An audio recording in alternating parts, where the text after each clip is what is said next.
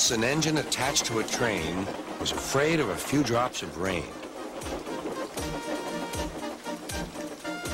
It went into a tunnel and squeaked through its funnel and wouldn't come out again.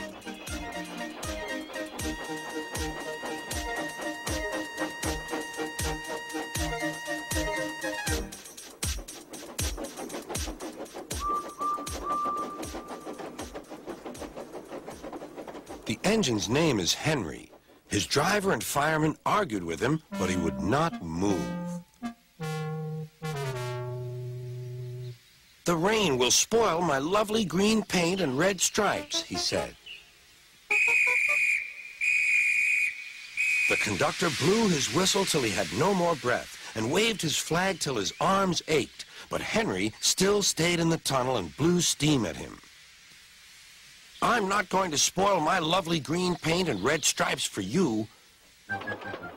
Then along came Sir Topham Hatt, the man in charge of all the engines on the island of Sodor.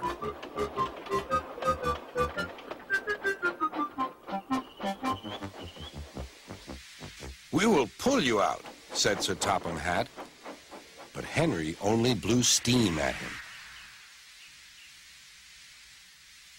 Everyone pulled except Sir Topham Hatt, because, he said, "my doctor has forbidden me to pull." But still Henry stayed in the tunnel. Then they tried pushing from the other end. Sir Topham Hatt said, "1, 2, 3, push!"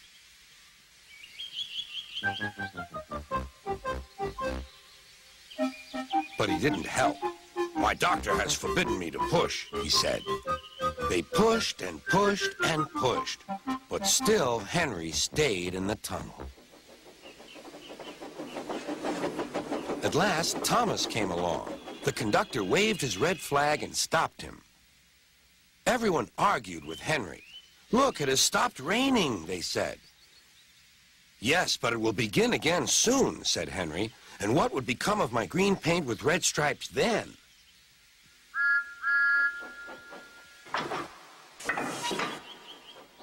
Thomas pushed and puffed and pushed as hard as ever he could. But still, Henry stayed in the tunnel.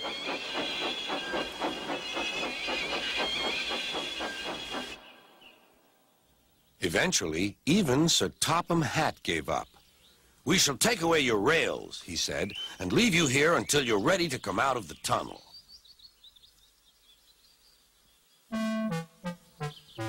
They took up the old rails and built a wall in front of Henry so that other engines wouldn't bump into him.